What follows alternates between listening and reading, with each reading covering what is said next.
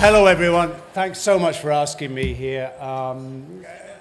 Nice tent, really nice big tent.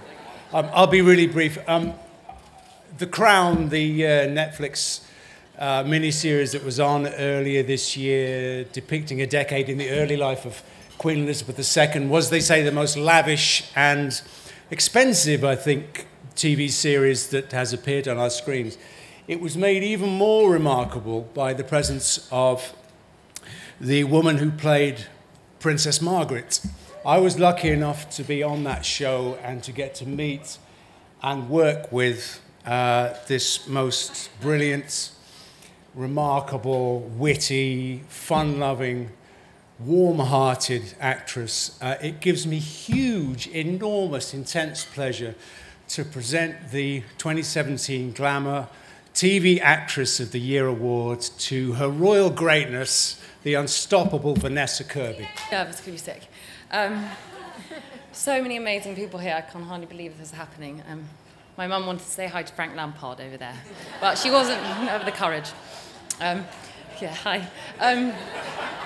Fuck, what was I going to say? So many things. You know what? Thank you, Glamour, and thank you, Joe Elman. I remember reading the first issue when Glamour first came out, and it's always been such an amazing presence in my life and has always championed women, so this is so amazing. And also so much more of an honour because, guys, I had the best time in my whole life on this show and it changed me as a person, and it was amazing to play a woman who always fought for change despite her circumstance and also had a fucking good time doing it. Yeah, I can't tell you how many herbal cigarettes I smoked. I mean, literally, this is why I've got a really low voice now. But also, you know, to be in a show where women are at the centre of it and we're not in relationship to the men, where I'm not the fiancé of you, you're fiancé of me. I can't even say fiancé, I'm so nervous.